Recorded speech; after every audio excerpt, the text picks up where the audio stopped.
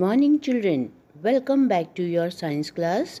Today we are going to start new chapter number 4. Birds.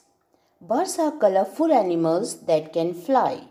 We see different kinds of birds around us. They vary in size, appearance and characteristics. People love to listen to sweet songs of some bird. Bird watching is also a popular hobby.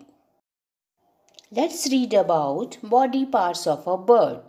All birds have beak, head, eyes, neck, wings,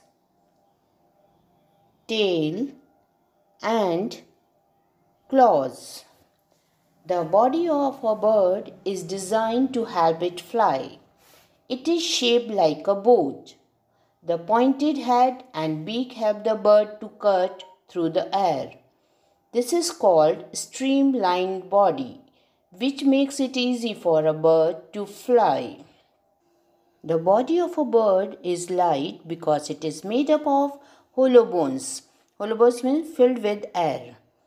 This helps it to fly easily and for a long period of time. The tail of a bird helps it to change directions while flying. Let's learn about feathers. Feathers are an important part of a bird's body. Birds have 3 types of feathers. First, body feathers. These feathers found all over the bird's body. They give shape to the bird's body. Second, down feathers. These feathers grow close to the skin. These are short, soft and fluffy and keep the bird's body warm. Third, flight feathers. They are large in size and they help the birds to change the direction while flying. That's all for today. Thank you.